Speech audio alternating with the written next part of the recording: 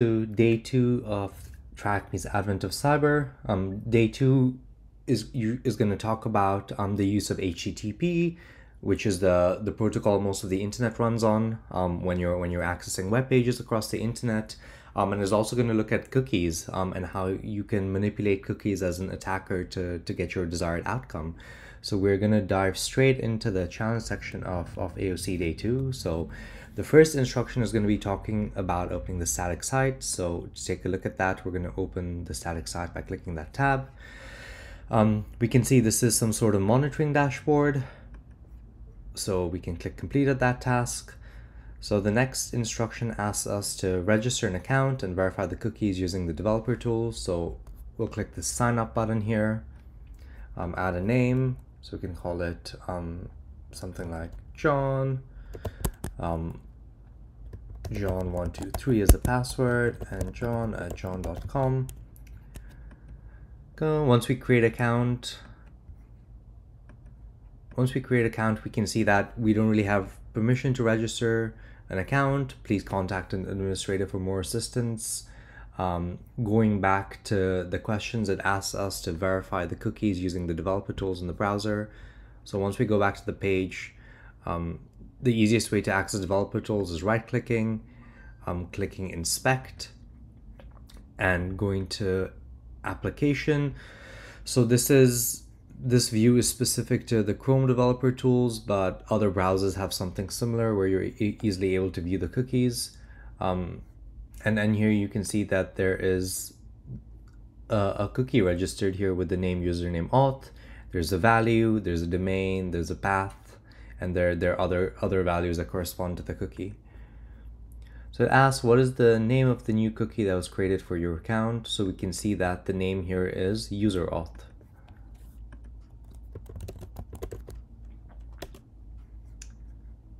The next question asks what kind of encoding was used for the value of the cookie. So if we click the value here, and we can see the cookie value down here. For those who are not familiar with this kind of data, this is what is usually called as hexadecimal encoding. So hexadecimal encoding usually is a base 16 number used to identify how data is stored. Just to give a bit more clarity on that, a really easy way of identifying hexadecimal numbers is that hexadecimal numbers are made up of the digits 0 to F. Where if we had to convert this to a normal decimal instruction, the range goes from 0 to 15, and these numbers are usually repeated to store various values in decimal or ASCII. But because the user value contains numbers from 0 to F, this is how we can identify its hexadecimal. And because it is hexadecimal, we can usually decode this value to a different form. So hexadecimal can be converted either to decimal to store a number, or it can be converted to ASCII to store text or different kinds of data. The easiest way to decode this kind of data is using a tool called CyberChef. So CyberChef is really great because it allows you to create data. It allows you to do data manipulation across all different types of data. But in this case, we'll focus on the hexadecimal data. So what we'll do is we'll go over here. Before moving forward, it asked us to check what the encoding type was. So we'll try to see if that was correct. Yes, that looks like the data is correct. Now that the data isn't hexadecimal, we'll go forward with decoding it. So we'll copy the input here. You can see here on the left that there are various options we can select to decode the data. Because we know this is hexadecimal, we'll select the from hex, drag it here. And you can see down here that this is actually changed. This has actually been decoded into some sort of object. Again, for those of you who are not familiar, this is what this object is what is known as a JSON object. JSON is also known as JavaScript object notation. It's a very easy way to package up data to either send to an application or to receive from a server, and then depending on the use case of that, either retrieve data from this JSON object or even carry out manipulations on it. So if we go back to the questions, What object form is the data of the cookie stored in? So we know that it's a JSON object, and you know that's correct. Again, for those of you who aren't familiar with JSON objects, an identifying mark of the JSON object is using the opening and closing curly brackets. So anytime you see data stored with an opening and closing curly bracket, and with what is called a key and a value, that is usually a JSON object. So a key is just a name of a parameter, is just an identifier, and the value is the value corresponding to this identifier. So for example, the value corresponding to the company is the company name, which is the Best Festival company. The value corresponding to the username is John.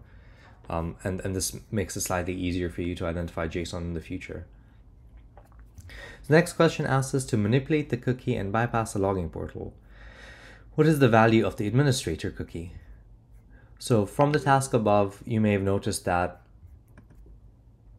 when you're looking at cookies across various applications on the internet, it's very easy to change the data across the cookie and try access resources based on the value of the cookie. So in this case, we can try change the JSON object to contain the username of admin. So if we change the input here, change the username to admin, because this is now JSON, or it's now ASCII, we then want to convert this back to the hexadecimal format, which is what the cookie was originally stored in. So we'll drag the 2 hex recipe. Again, we want to remove the spaces because it's easier to deal with, and we want the format to be similar to what it was. So if we want to check this is right, we copy that here, click submit. Okay, now that we can see that the cookie is actually right, why don't we try replace it within the application itself? So if we go back to the Best Festival company, go back to where our cookies are stored, double click the value of this cookie, paste that value of the cookie. Sometimes a refresh might work. So let's try refresh. In this case, it looked like the refresh didn't work. So why don't we try access the original root of the website, which is just the AOC cookies. So, which is great. So now that you can see, because we've passed on a different cookies, we get a different page from what was initially there. So if we had submitted the wrong cookie, we would have got on that registration or that login page, but now we've actually bypassed that login page and got to the monitoring dashboard. So if we look to see the other questions, what environment is not responding? So we can see that HR is marked with red. So we can try put HR here. And what team environment has a network warning? So again, we can assume red has issues, green works properly, and yellow is some sort of warning. So it looks like the application environment has a network warning. So if we click that, it looks like that was the correct answer. So congratulations on completing the task. Hopefully you've understood how important cookie manipulation is as a security issue, and something to keep in mind if you do application development, if you're working to develop an application, is that you need to make sure that you are not trusting data coming in from the cookie, just because a user may be able to manipulate that to do various nefarious actions.